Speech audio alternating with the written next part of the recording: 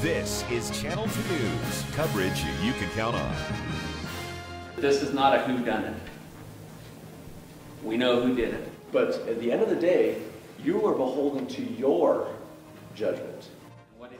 The jury has reached a verdict in the murder trial of Jeremiah Bean, finding him guilty of all 12 counts, including 5 for first-degree murder. Continuing coverage of the trial tops Channel 2 News at 5.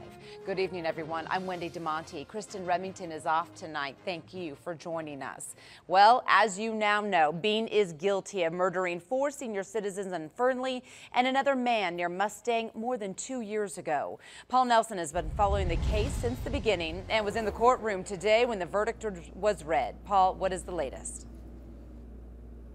Well, Wendy, no real big surprises down here. After all, as you know, Jeremiah Bean already admitted to the murders, and after nearly 2 weeks of testimony, it took less than 2 hours for a jury to find him guilty on all charges. We, the jury, in the above entitled matter, find the defendant, Jeremiah Diaz Bean, guilty of count 1, first-degree murder. After a quick deliberation, there's finally a verdict in the Jeremiah Bean murder trial. Guilty. Jeremiah Diaz Bean decided that money, partying, and stealing were more important than anything else. The biggest question during closing arguments was whether Bean should be convicted of first or second degree murder of Bob and Dottie Pape, Eliezer Graham, Lester Lieber, and Angie Duff. The victims were murdered Mother's Day weekend of 2013. They were volunteers, veterans, housewife, mother, father, brother, mentor. And all that was taken away in cold blood for no good reason by this defendant. If you guys are arguing about whether it's first or second degree, then y'all must come to the decision that it's second degree.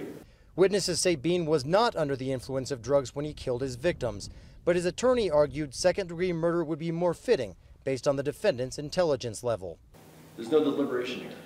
There's no weighing of the consequences. We have an individual who, by all accounts, is not very bright. The district attorney referred to Jeremiah Bean as a cold-blooded killer, telling his friends about the first 2 murders the same day they happened. What is the defendant's actions from there? Laughing that same day with his friends about what he'd done. While the defense argued that Bean was part of a pack of jackals and that more people were involved, prosecutors say all of the physical evidence pointed at only Bean, including ballistics, DNA, and fingerprints. And what the evidence has shown is that Jeremiah Bean is not part of a pack of jackals. He's not the center of a pack of jackals. Rather, Jeremiah Bean is a lone wolf.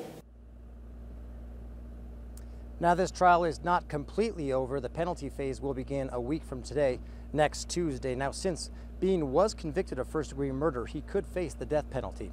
Covering Crime Beat live in Yerington, Paul Nelson, Channel 2 News.